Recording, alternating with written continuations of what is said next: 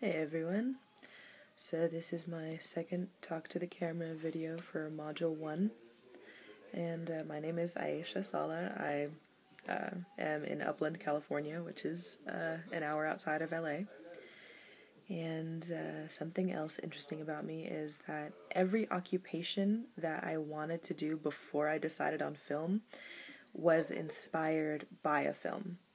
So, when I was younger, I was obsessed with the idea of opening a bakery in New York because I had watched this Woody Allen film called Small Time Crooks, and I was just obsessed with the idea of everyone absolutely loving everything that I baked.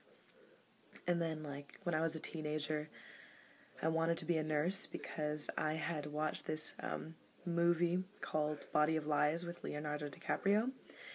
And in the movie, he gets treated by this nurse named Aisha.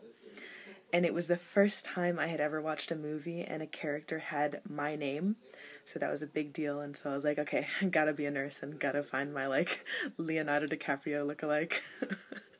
But yeah, eventually I noticed this trend and I was like, okay, maybe I should just stick to film because that's obviously what's inspiring me the most. Alright, see you guys later.